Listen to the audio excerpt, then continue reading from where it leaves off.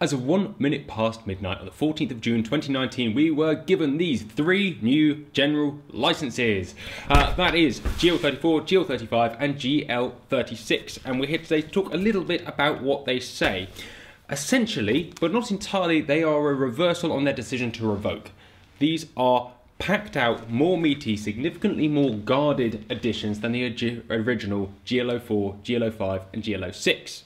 The GL34 is the general license to kill or take certain species of wild birds to conserve wild birds and conserve flora and fauna. This is the one that most of us used before for controlling pest species such as crows, rooks, magpies and jays.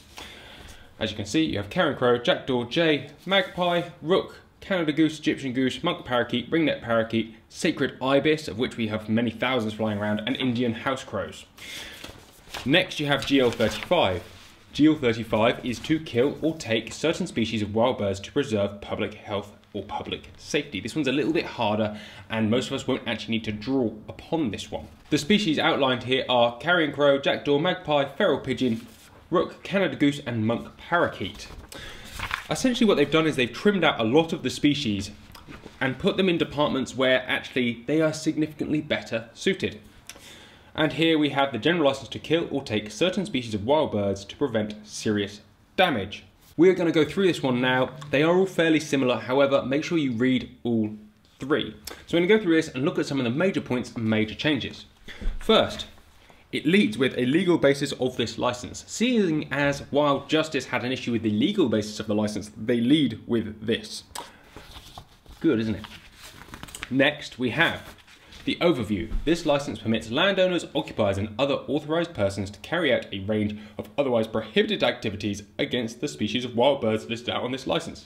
The next page we have an overview. This license permits landowners, occupiers and other authorised persons to carry out a range of otherwise prohibited activities, essentially the culling of the birds on this license, against the species of wild birds listed on this license. This license may only be relied on where the activities are carried out for the purpose specified, and users must comply with the license terms and conditions. Next, the scope of this license. All of these licenses are valid from the 14th of June 2019 to the 29th of February 2020, inclusive. Which means more than likely these will be up for review later this year, and hopefully will just be renewed as is, as long as they are proved to work, and we don't face too much hassle in the meantime. It is valid in all counties of England landward of the low mean water mark, except any European sites or Ramsar sites or within 300 metres of the boundary of such a site. I'm not going to go into the prohibited sites, and I'll probably do another video on that later on. However, if you have a European site or a Ramsar site next to you on your ground, that's going to make your life a little bit harder for now. However, they have removed the triple SIs from this, which is good news. Purposes for which this license is issued: preventing serious damage to livestock, foodstuffs for livestock, crops, vegetables, fruit, growing timber, fisheries or inland waters. What this license permits. Subject to all the terms and conditions of this license and solely for the purposes stated above, this license permits authorised persons to take or kill wild birds of any of the species listed below, to take damage or destroy their nests, or to take or destroy their eggs.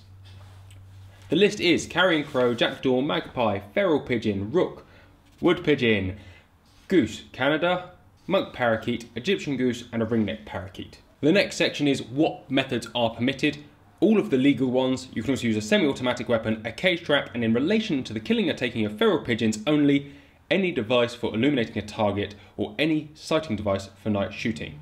Any form of artificial lighting or any mirror or other dazzling device for feral pigeons only. So that's really for the pest control boys. Who can use this license? This license may only be used by authorised persons except those with recent conviction. And it goes on to say that if you've broken any of the Countryside Acts or committed any wildlife crimes, you are not allowed to use this license, which to be fair, makes a bit of sense. There's now a whole thing about what the definitions of a lot of the statements they say are. And it says next, the license conditions. In respect to the species listed in what this license permits A above, before using this license, reasonable endeavours must have been made to achieve the purposes in question using lawful methods not covered by this license, unless their use would be impractical, without effect or disproportionate in the circumstances. So going out and clapping your hands because you have 1,000 pigeons on a field would be disproportionate, without effect and entirely impractical. Essentially what this allows is it gives the power back to us, the shooter, to make the decision without having to go through a lot of the things that we went for with the previous licenses that they put out. When using this license, reasonable endeavours must continue to be made to achieve the purpose in question using lawful methods not covered by this license, unless their use will be impractical without effect, disproportionate in the circumstances. Essentially, what that then says again is that whilst you're doing it, you also need to take consideration as to what you are doing and what preventative methods you could be using potentially, and if they wouldn't work, why would they not work? Any birds killed in accordance with this license must be killed quickly and in a humane manner. The only exception to this is with Canada geese and Egyptian geese, and you need to remove them from the sight of other birds before killing them. Where any cage trap is used, the only bird species you can use as decoys are carrion crows, jackdaws, magpies, monk parakeets, ringneck parakeets, and rooks. So those are the birds you're allowed. There is a whole section then about cage trapping and what is not permitted. However, if you have read and understand the guidance on the good practice on cage trapping, you really won't need to read this because it's very, very similar. There is a note obviously at the end that when a cage trap is not in use, make sure that it is not capable of catching birds. There's a very important section that says if you break this, it is an offence. You can get an unlimited fine, a 6-month custodial sentence, you will be prosecuted, and hence then you will not be able to use this licence again. And there you go. It also says that if you were issued an individual licence before these were given out to you, so if you've got an individual licence in the interim, that still counts, but you can choose whether to use the individual licence in certain circumstances or to use this general licence in certain circumstances. That is up to you. This licence can be modified or revoked at any time by the Secretary of State. Obviously, they're going to leave that in there because that's obvious that they can change their mind at any time. That was made clear about 2 months ago. The common name doesn't matter, it's only the scientific name that matters in any legal proceedings. And then there's a whole list of things that if you've broken any of these acts, you are not allowed to use this general license. The only exception there is that if you can actually apply for an individual license, you don't need this. And if you have committed one of these offences, you can apply for an individual license, and they will look at it obviously on a case-by-case basis. Protected sites, again, rams are on European sites and they're 300 metres around their boundary. There is a map, there's a link if you go to the general licence to the maps of where they are, and we'll describe significantly better where that is. Subject to paragraph 2, these regulations, a European site means a special area of conservation, a site of community importance which has been placed on the list referred to in the 3rd subparagraph of Article 4, brackets 2 of the Habitats Directive, blah, blah, blah, blah, blah, blah. There is a map online. Go and check out what they mean by European sites. If you are unsure, do not do it. Please stay within the law and do not jeopardise the rest of us legal shooters who are going to pay attention to that. There is a section on SSIs, and it says if a SSI is not a European site, then this licence can be used.